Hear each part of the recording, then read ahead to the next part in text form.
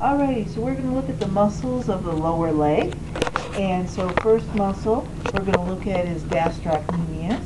This muscle has two heads and likes to do plantar flexion. So we've positioned the patient in just a little bit of knee flexion, but I'm going to go ahead and resist plantar flexion. So go ahead and push your foot into my hand. Here we can see the medial head, and here is the lateral head, and then the tendon is coming down toward the calcaneus on the back side. Underneath gastroc is soleus, and so we want to reduce the impact of gastroc by putting her in a little bit more knee flexion, so that minimizes gastroc's influence. And because this muscle sits underneath, we're going to go on either side of the tendon and trace it up to just below the head of the gastroc and feel in this area. Soleus also likes to do plantar flexion, so the resistance will be the same as it was with gastroc, but now just on either side of that tendon. And relax. One more time. Can you pull? There we go. So soleus will be coming down and also flowing in attachment-wise into the Achilles, but muscle belly will sit underneath the gastroc muscle in this area. Next on our list are the muscles that wrap around the medial malleolus. So we'll have our patient flip over.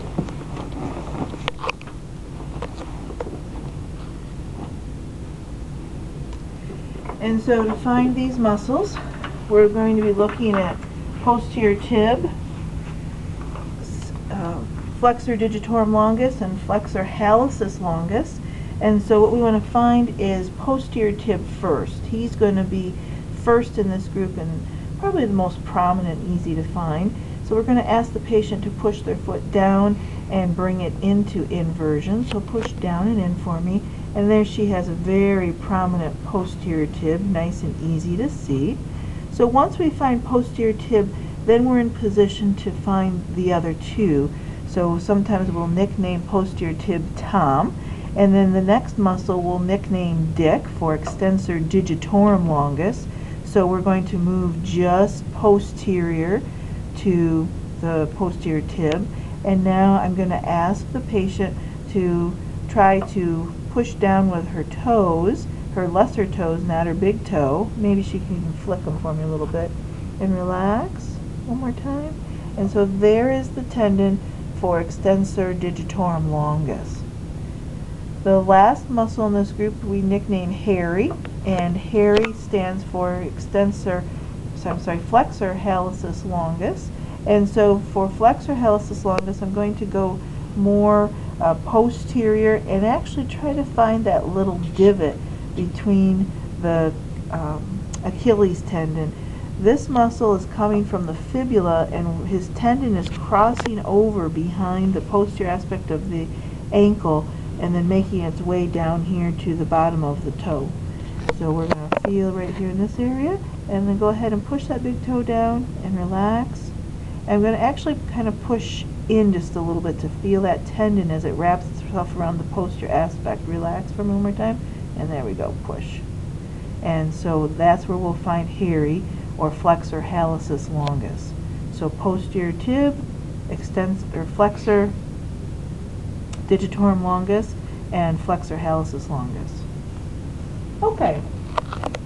Next muscle is the superficial muscles on the lateral aspect of the leg. So we need to position our patient in sideline. The pillow there. And so we're going to look for Peroneus longus first. Peroneus longus coming from the head of the fibula and then the proximal 2/3 of the lateral shaft of the fibula. And this muscle likes to do eversion and plantar flexion. So I'm going to ask her to lift her foot up toward the ceiling. She can plantar flex a little bit, but the eversion should be enough. So up toward the ceiling for me. And there we can see Peroneus longus right there. As we trace that muscle down, push a little harder for me, there is the tendon for Peroneus longus, and so that actually sets us up to find Peroneus brevis, because Peroneus brevis will be on the distal 2/3 of the lateral shaft of the fibula. So find that tendon and go on either side. Go ahead and relax for me. And then push up toward the ceiling one more time. And there is her Peroneus Brevis. So Peroneus Longus proximal and the tendon. Peroneus Brevis is distal. Go ahead and push. And so as long as we're on either side of that tendon, you know that you're on the brevis muscle. Next muscle in this group is anterior tib. So we'll have the patient back into supine positioning. You're fine. Okay. Anterior tib, strong dorsiflexor on the anterior aspect of the foot.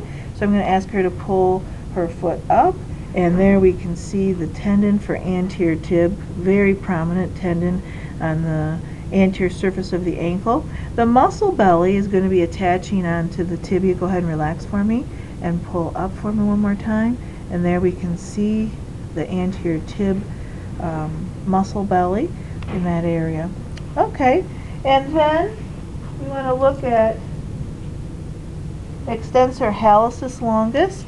So this tendon we'll see across the dorsal aspect of the foot. Go ahead and pull that big toe up. There's extensor hallucis longus. The muscle for this is going to dive deep pretty close to the bottom of the ankle. We won't be able to feel muscle belly here. Go ahead and pull it for me one more time. But we can trace it up to right about here, and after that it's going to go down into the lower part of the anterior leg, so we can't really feel it after that point.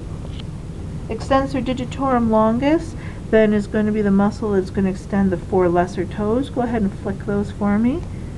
Pull up. There we go. So we can see extensor digitorum longus coming across here. And the muscle belly for this will be lateral to anterior tib. So anterior tib, and then when we move lateral, we'll come to the muscle belly for extensor digitorum longus.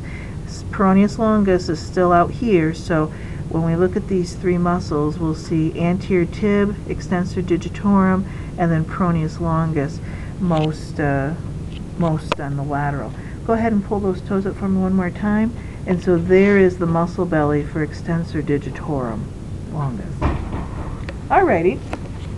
Last on this list is Peroneus Tertiae. He can sometimes be a little bit more difficult to find. He likes to dorsiflex the ankle and does a little bit of eversion at the same time. He's actually attaching onto the distal aspect of the anterior portion of the fibula, and then he's going to come down and attach onto the dorsal base of the 5th metatarsal. So we'll ask her to do dorsiflexion and a little bit of eversion. Go up and out for me. And relax. One more time. And so here we are in the area of Peroneus Tertiae. And relax for one more time. Oh, there we go.